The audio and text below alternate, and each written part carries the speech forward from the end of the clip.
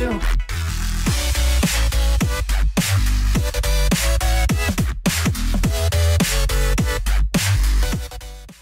What's up guys, Timmygammer here and welcome back to another video. Welcome to the Epic Boss preview series. In this series, well, we will be previewing the Epic Boss. So seeing what the Epic Boss is and talking about it before it is released. So let's get right into this video. So the Epic Boss is released on a Tuesday, but today, Monday, so just check it out.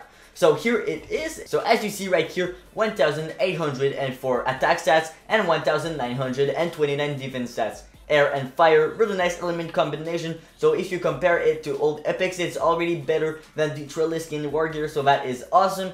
So this is maybe the Dark Prince mom or sister, I don't know, but just so much jewelry and stuff on it. Looks really nice.